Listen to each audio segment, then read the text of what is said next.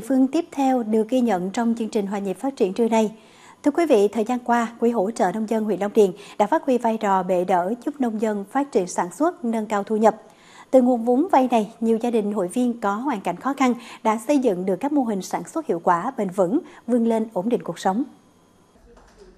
9 tháng năm 2022, Hội Nông dân huyện Đất Đỏ đã giải ngân cho 10 dự án với số tiền 3,56 tỷ đồng, nâng tổng dư nợ Quỹ hỗ trợ nông dân huyện đến nay là 5,5 tỷ đồng với 115 hộ vay. Các cấp hội nông dân trong huyện còn phối hợp với Ngân hàng Chính sách Xã hội giải ngân cho hơn 1.000 hộ vay vốn với số tiền gần 45 tỷ đồng. Từ nguồn vốn Quỹ hỗ trợ nông dân và chương trình phối hợp với Ngân hàng Chính sách Xã hội giải ngân, các hội viên nông dân huyện Long Điền có thêm điều kiện để đầu tư sản xuất kinh doanh. Nhiều mô hình dự án như mô hình liên kết sản xuất lúa hữu cơ ở xã An Nhất, nuôi gà ta thả vườn, nuôi bò sinh sản ở thị trấn Long Điền, khai thác hải sản ven bờ ở thị trấn Long Hải, sản xuất bánh tráng tại xã An Ngãi mang lại hiệu quả, góp phần nâng cao thu nhập cho nông hộ.